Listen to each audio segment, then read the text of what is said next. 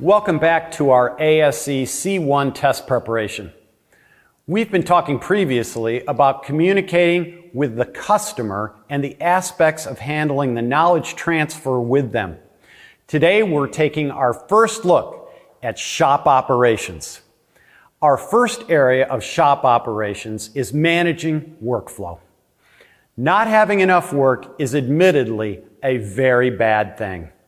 But having too much work and not meeting the customer's expectations is far worse for long-term business relationships. Remember in our earlier segments where we established a schedule of events with our customer and then met those as they occurred throughout the day. Well, overscheduling leads to a complete failure of those commitments, and the entire system gets stressed as it breaks apart. There are many ways to control shop workflow. The key element in all of them is to understand what your shop capabilities actually are, based on your technicians, the number of bays, and your ability to get the vehicles through the shop and back to the customer. This is known as throughput. Some systems use the appointment system to control the workload of the shop. Others use technician capacity to control the appointment system to govern the shop. Some shops just have a maximum number of vehicles they take in per day and manage it that way.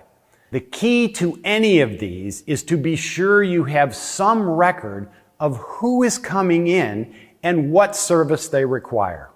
Then understand who and when the service will be completed. Remember, parts availability plays a big role in this scheduling today. Each one of these systems has drawbacks. The important thing is to understand your system and why it is best for your shop and your customers. No system at all is the worst scenario there is, closely followed by a system that is not adhered to and monitored. Everyone needs to be in complete understanding of how your scheduling works and why it is necessary. This will go a long ways towards offering your customer the experience they are looking for and your shop the sold hours they deserve. One area that can really play havoc on your scheduling is after-hours drop-offs. These vehicles can be left in many places around your property and be hard to locate. Then there's the issue of the keys. Trying to find the keys while the technician is left idle is not a recipe for success. Have a specific area for drop-offs. Be sure this area is secure and clearly marked. Places for keys to be dropped that is also secure is very important.